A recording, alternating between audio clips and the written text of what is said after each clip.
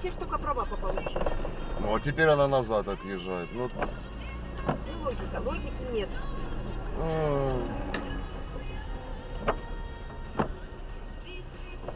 Да не, ну и среди мужиков тоже таких хватает. Да.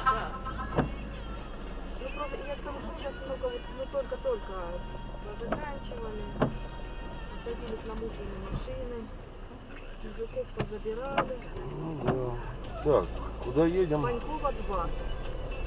Панькова, это городок? Это городок завода Р, это улица, где Украинка, разбитая ТБ, может, знаете вы? Разбитая ТБ. Вещевой рынок, въезд. А, ну на вещевой рынок въезжаем, да? Нет, мы едем сверху, с Херсонской. Можно с Владимирского собора, можно Где-то там, вспомнишь. Да, Жахневого. А где дорога лучше, давайте. Тогда поедем через Владимирский собор, там сделали дорогу, но маленький кусочек Пашнический все равно останется у нас. Он там никак, они вот так вокруг оставили плохую дорогу, вокруг моего дома специально. Вредители. Вредители вообще, не знаю, куда дорога. Скажи по радио.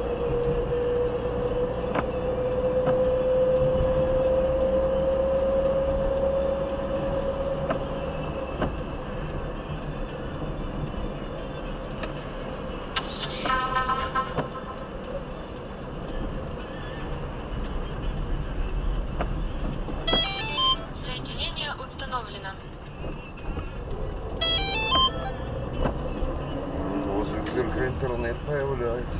Появляется интернет? Да не, ну Wi-Fi как чей-то видно. Открытый. А, ну у нас же Wi-Fi есть по городу, да? Ну где есть, где нет. Где-то. Местами есть. Они же пооткрывали пароли, как бы получается, да? Ну, без пароля нет, ну это free Wi-Fi. А это... не было такого? Да что там не было? Было, да? Красавец какой. Это мужчина поехал. Это да, ну, все-таки на Лексусе, поэтому так и ехать надо. Да? Это было ладно. Поэтому так вот надо ехать. Думаете, важно марка машины? С манерой ну да, по жизни себя вести, да? С воспитанием. Ну да. Это не